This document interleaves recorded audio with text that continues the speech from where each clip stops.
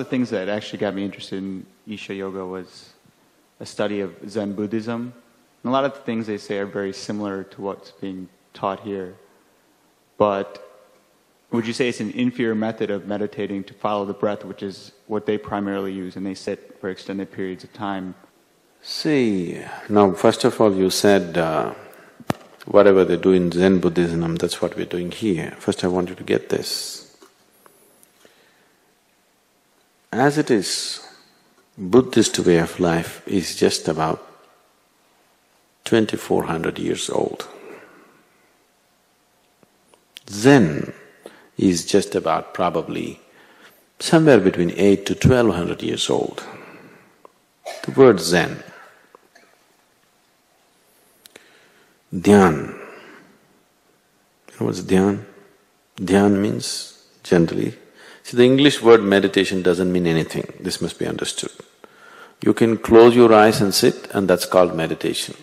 You can close your eyes and sit and do many things. You can do japa, tapa, dharana, dhyana, samadhi, pratyahara.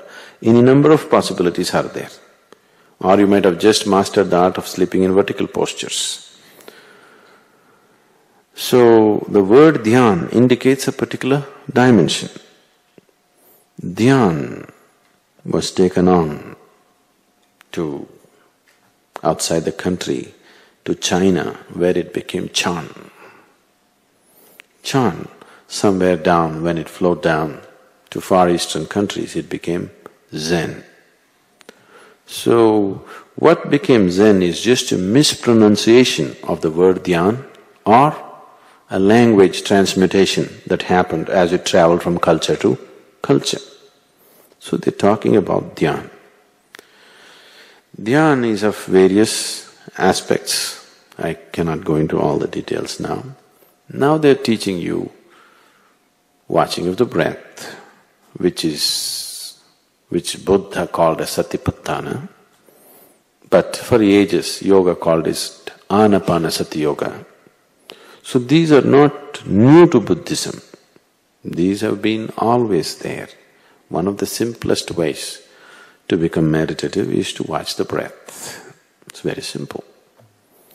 If you're just watching the process of breath as probably, I don't know what type you've been exposed to, but generally they're teaching you to watch the sensations that are created by the breath. You don't see the breath, you only see the sensations that are caused by the movement of the breath.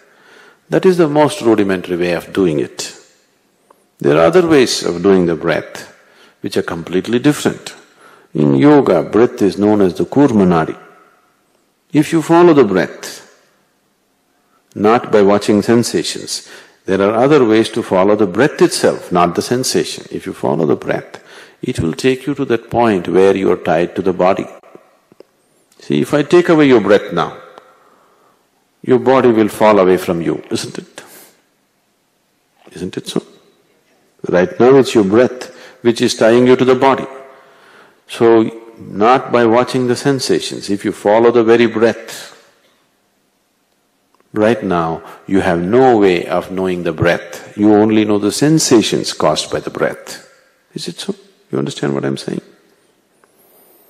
So if you follow the very breath, if you follow the Purmanadi, it will take you to that point where you're in touch with your body.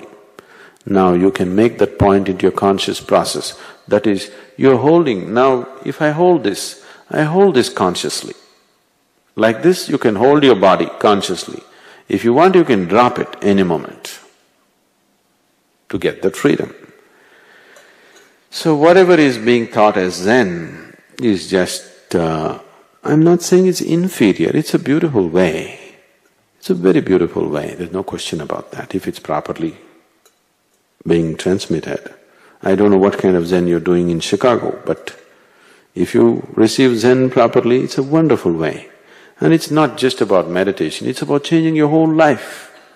The very way you move, the very way you keep the body, the very way you do things, everything has to be integrated. Just watching the breath won't do it. Just watching the breath won't do it. The Zen monasteries, you need to understand, Zen was fundamentally for the monks. It's a 24-hour practice. It's a 24-hour practice. Every aspect, the way you cook, the way you cut the vegetable, the way you keep your garden, the way you keep the place, everything is part of the system. Only then Zen is truly an effective system. You just do Zen for half an hour or 1 hour, it doesn't mean much. It may have its benefits, but it doesn't mean much as a spiritual process. You must transform your whole life. Only then it has an overall impact on the system.